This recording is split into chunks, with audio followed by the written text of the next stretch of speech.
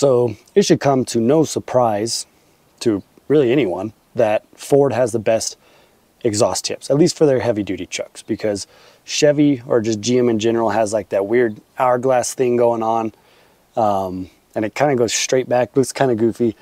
Ram, I would say, takes second place, and they have like that weird, like it's a 4-inch and it comes straight down, looks weird. There's really nothing fancy to it. But then Ford has the dual tip, right?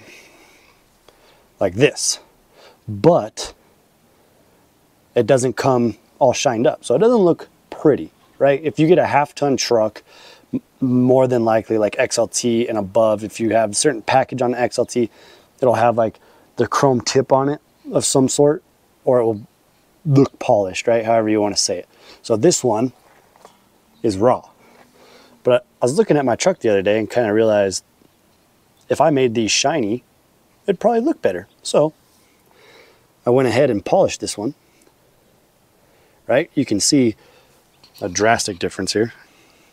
So there's the raw steel, if you will, and there's the polished steel. One of the big issues you're going to run into while doing this is these little notches that they cut in here. You're going to have to do that by hand, unless you have like a Dremel bit that you can get in here. But I'm going to show you how to do this, and hopefully it looks better when we're all done. But for now, I did already do one, so if we can get them both to be polished and look pretty, we'll get there. This would probably be a lot better if you sanded it first or did like some Scotch-Brite on it, because there are, I mean, it is porous and it's not perfectly smooth. So if you got it perfectly smooth, you could get a way better polish on it, almost mirror-like, but I'm not going to mess with that right now. I'm just going to show you how we're doing this. First things first, we're going to need, this is what I'm using, the Mother's mag and aluminum polish.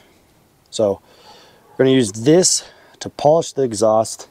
You're going to need a rag just to wipe it all off, like this ugly one. You're going to need something to clean it. I'm just using the CS3. This is like way over the top and almost kind of wasteful, just to get the debris and all the crap off of here before we start polishing. And then you can also use it to just like clean your tips up when you're done. But this is what we're going to use for all the elbow grease. We're going to use the Atom Polishes Mini or Micro, whatever you want to call this. Right? And this is a rotary. So if you can get a rotary buffer of some sort, preferably a small one, just because trying to fit it into here is going to be hard with a big one. You know, back here, not so much, but trying to get like here on top right here, it's kind of a pain in the ass. So anyway, like I was saying, this is a rotary. It comes with an orbital one, but put the rotary one on if you have this, or just any polisher in general, because this is what you're going to be using to do the heavy lifting of polishing this. Otherwise, if you did it by hand, it's going to suck. It's going to take forever. So having this saves your life. So we're going to dab into this, put some on this. We're just using just a normal foam pad. This one's like super hard right now, but I'll spray some of this on here, put some of that on, and we'll go to town on trying to make this thing shiny like that one. So let's see what this looks like. So this is the one you kind of want to get looking the best, because this is the one most people are going to see because it's the biggest. All right, we got the most surface area. I'm not going to go past this weld right here, but we want to get all the shit off of here before we start buffing this thing out. So like I said, I'm going to spray this just a little bit to get it wet. And then I'm going to take our Mother's, I'm going to use this rag to get it out. And then I'm actually just going to dab it on my pad here. Put this lid back on. And I'm actually going to do this on, what am I going to do this on? Setting 5.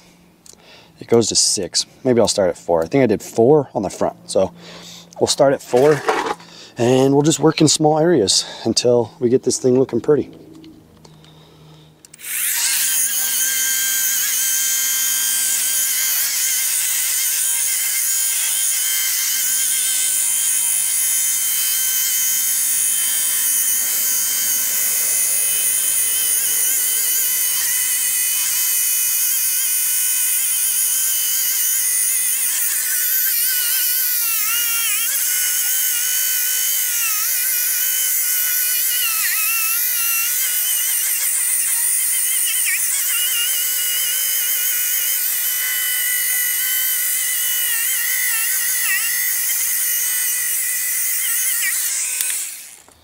So we did our first pass here.